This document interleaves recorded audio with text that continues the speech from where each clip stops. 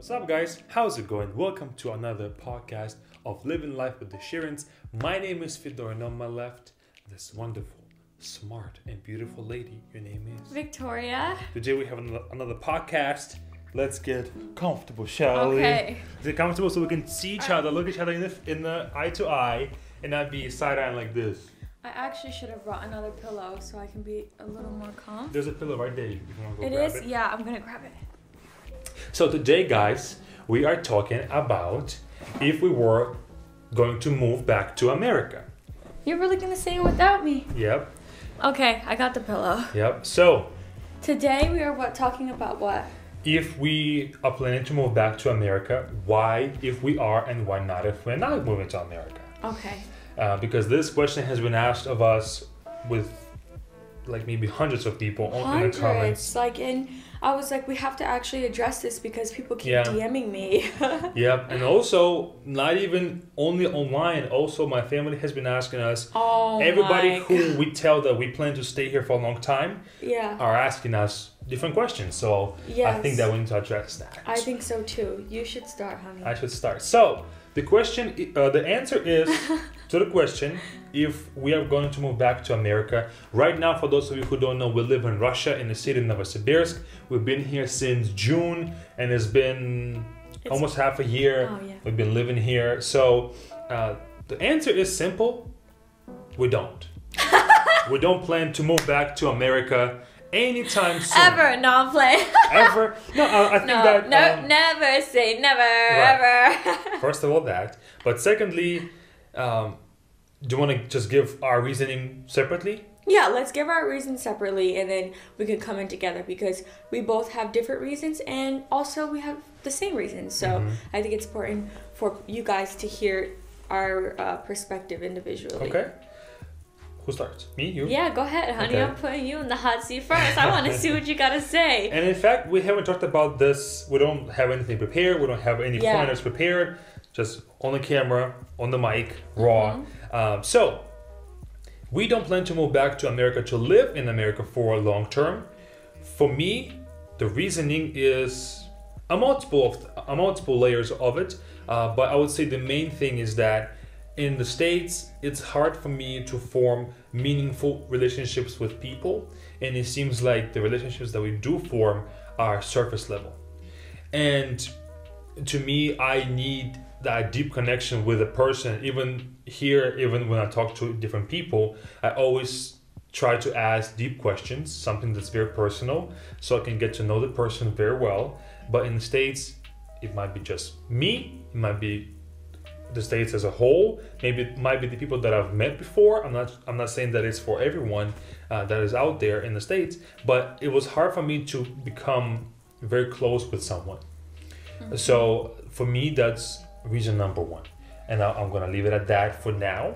Maybe I'll add some later. Okay. But I want to give you the opportunity to And talk. guys, we're not doing this in any order.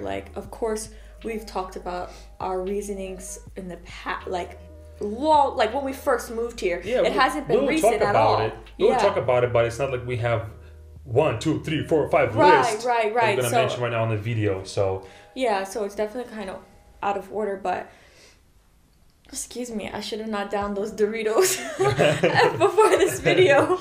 But to come on your point really quick, I so agree because even my massage therapist in Russia, random, but my second day, she asked me so many deep questions, and I just feel like it was so nice for someone to ask me deep questions about my personal life. And I was like, wow, I actually don't get this in the States. I never saw Fedor's point until recently, until I see the way Russians deal with me and I deal with them, and it's always someone asking me a deep question or trying to get to know me better at the core. I feel like Americans smile and stuff, and I'm not bashing on Americans because I am one and I love Americans. My best friends are Americans, but it is a surface level. I feel like it's maybe a level of trust.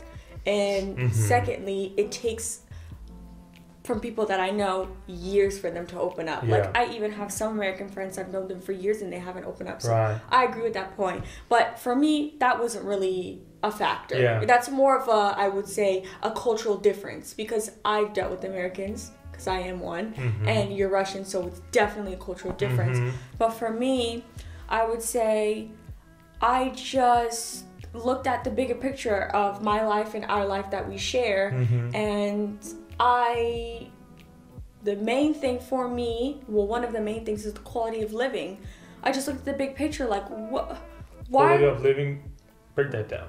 Okay. So first of all, I just want to say how expensive it is. I couldn't even imagine being a family with kids right now, paying so much for groceries. In the States, right? In America. Okay. I've said this before. I think our old rent was $2,500.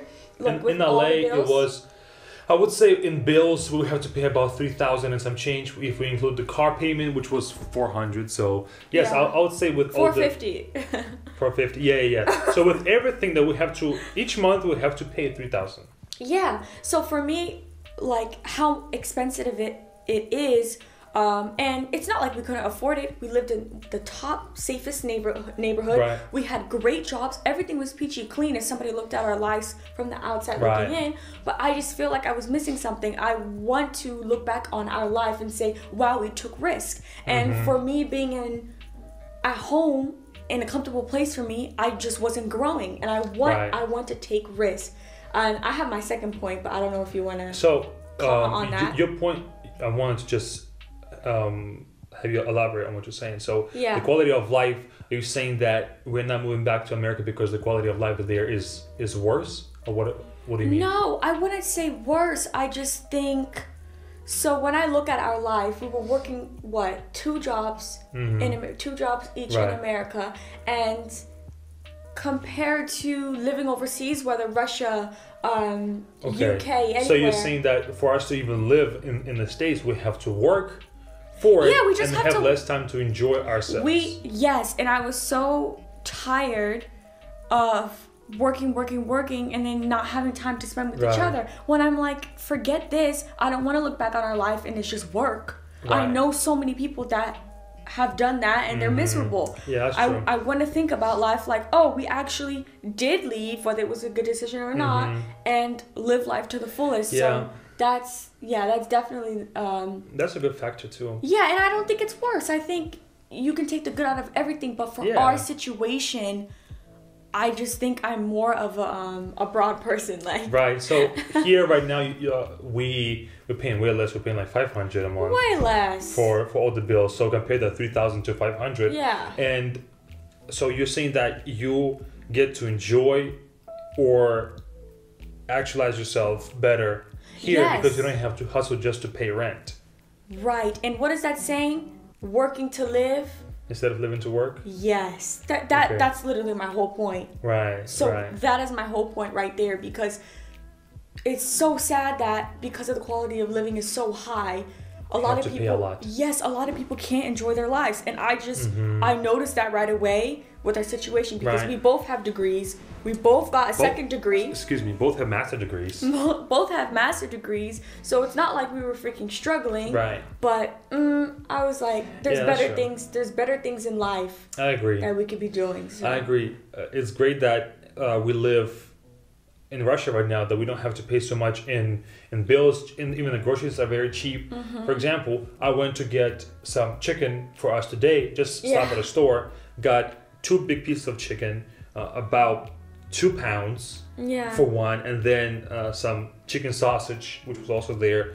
Like what, $6 for all of that. $6. I didn't even ask you. And $6. It was very cheap, and the chicken is authentic. It's organic. They deliver from the factory right away. It's fresh. When I got there, they didn't even have the chicken at the front of the store. I said, so you don't have the chicken today, right? They said, no, the car just came in. So we just got our new shipment of chicken. So it's fresh right there. So, and then the bills are much less, and we get to enjoy ourselves better. And here... So you agree? I 100% agree. Yeah. Here we this is just some numbers for all of you guys just listening to this. For example, I'm taking right now. Me and my friend are taking Thai boxing classes, which is pretty intense. 3 times a week for an hour, so 12 sessions a month. I pay $100 for a whole month. It's just me and my friend and a coach, like a private lesson. I'm sure that if I was in the States, there'll be about $50 per session.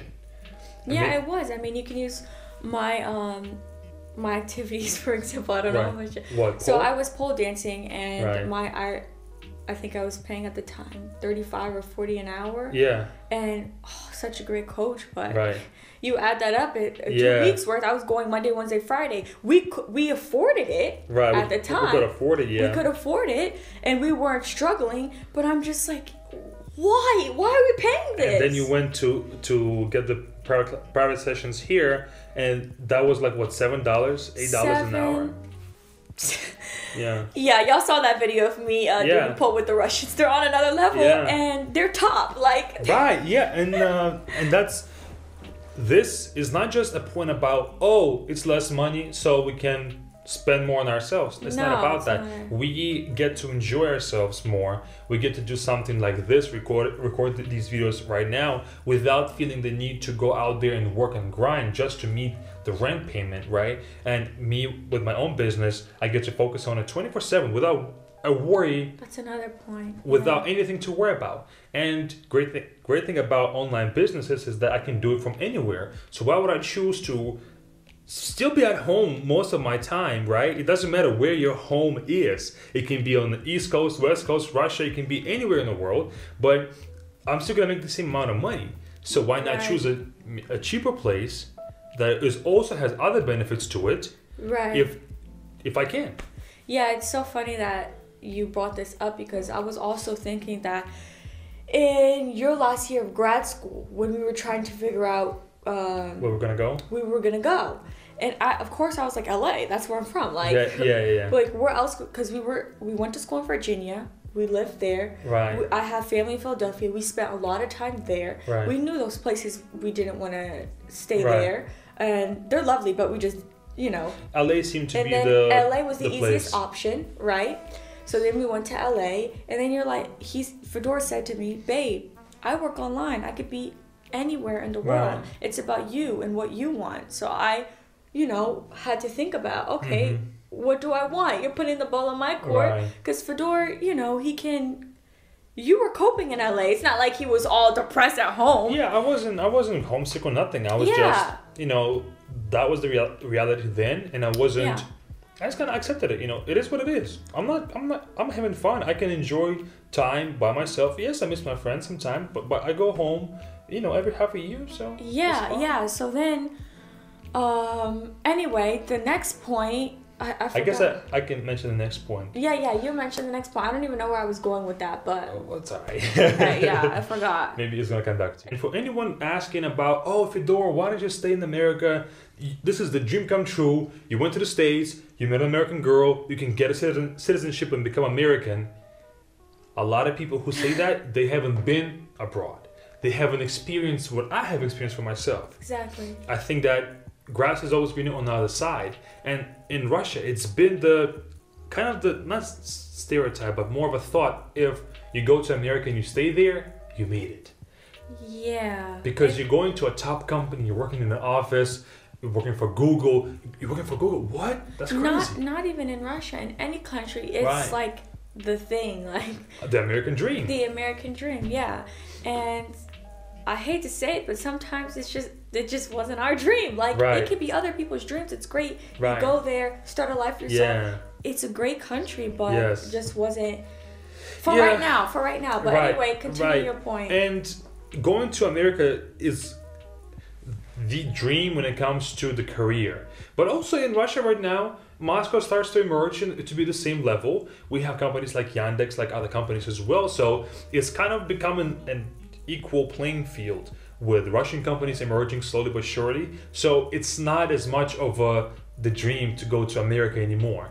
And I think that for career-wise, for me, I had a different plan. If I were to stay in the States and have a career, yes, I probably could have stayed, because if I move back to Russia, I lose the job. is a high-paying job or something. Yeah. But I chose a different route for myself to be an entrepreneur and to have a business, which I'm loving to this day. I can stay home and work, and I mean, even though I work a lot, I love every single second of it. I'm never miserable about work. If I want to take off work, I can. I don't have to kiss anybody's butt for a raise or nothing, right? Yeah. I just simply chose a different path. And people who are asking, people get scared of you choosing a different path because, sorry to cut in, but people will keep putting their insecurities on you, and that's what was happening. And because, you know, we only had one narrative. You go to America, that's it. That's the dream. Yeah. You don't hear about, oh, America wasn't right for me. Because if you said that, you'd probably be insane for saying that. Yeah. Because the standard of living is much higher in the States. I agree with all of that. It's just simply not everybody's.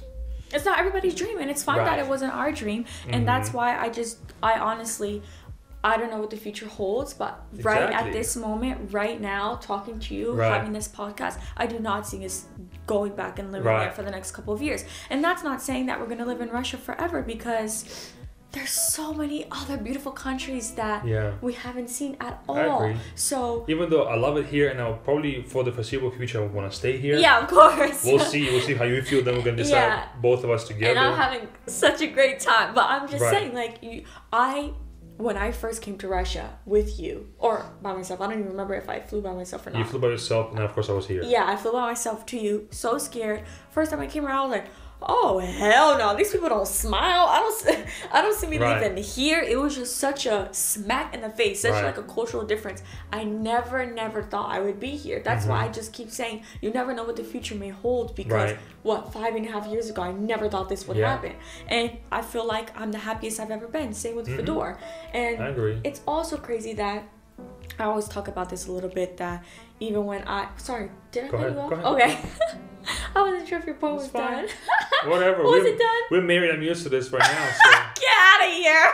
Go ahead. You know I like to talk. I mean, no, you like to talk. Make your point. Don't forget it again. Okay. When I went to London, I studied abroad for the first time. I had the time of my life.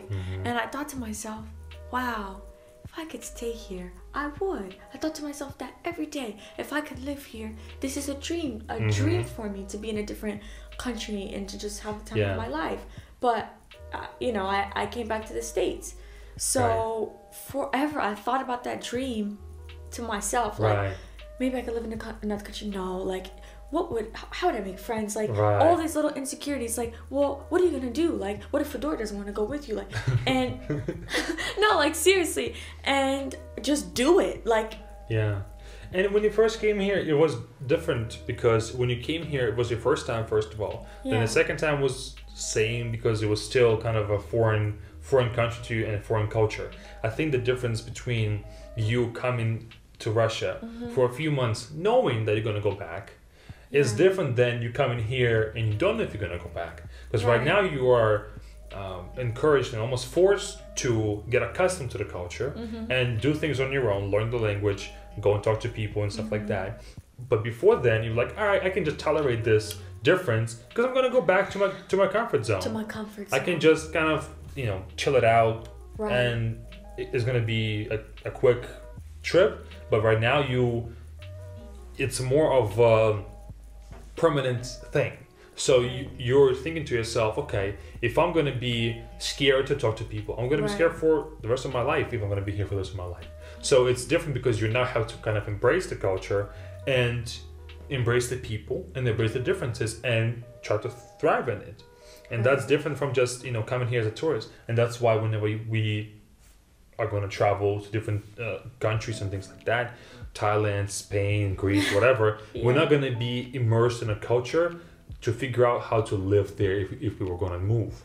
And that's a different level of understanding the country. Right. And for you right now, you are understanding the Russia more, and you're understanding the great parts of it that you might have not experienced then. Oh, for sure, definitely. Like, I 100% agree, because I think also another reason why I don't see us going back to America is language.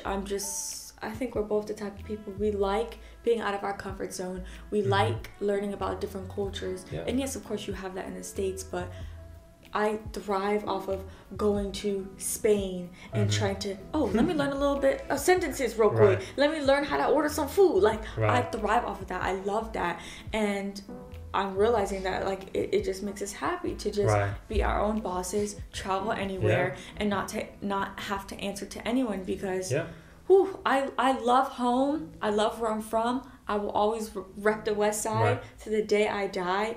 But I never once, while I was here, thought, maybe I should go back home. And that was really a wake-up call for me, because I was just like, wait, if I'm not thinking about it, I'm not missing it. Of course, y'all, I miss my family and my friends. Sometimes we miss Chipotle. Sometimes we miss Chipotle. And some other restaurants. Cheesecake Factory. Cheesecake Factory. Sometimes we think, dang, if we could just have a burrito at Cheesecake Factory.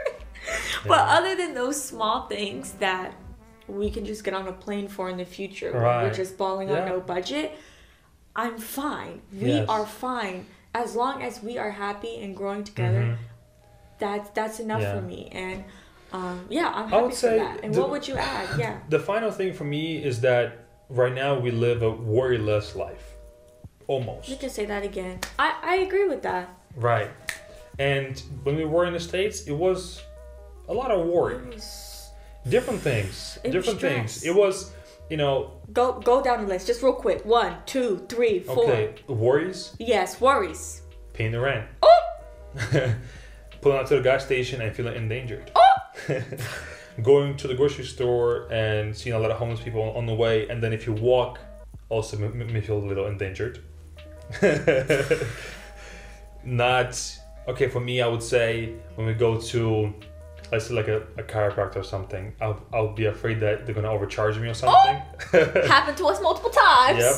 For example, a great example. With our car. Not a car. Victoria's doing her Invisalign here in Russia, and it's two times less expensive than it is in the States. Victoria had to pay $5,000 for your Invisalign, which was an off-brand Invisalign. $5,000. Yeah, they got me. That didn't fix your teeth. Kind of did, but then it broke off and it kind of went all back. Kind of halfway back. And now that we are here with the clinic here, dentistry here, they charge us $2,000 for Invisalign, the actual brand Invisalign that's top notch. Victoria knows her program, like case. Well, what is it called? What is this? The Invisalign. What is it called? The thing. What is it? Invisalign. I don't understand. Each pair, I guess. You would know how your teeth will move with each pair. You have a program. Oh yeah. You get to check in with the person.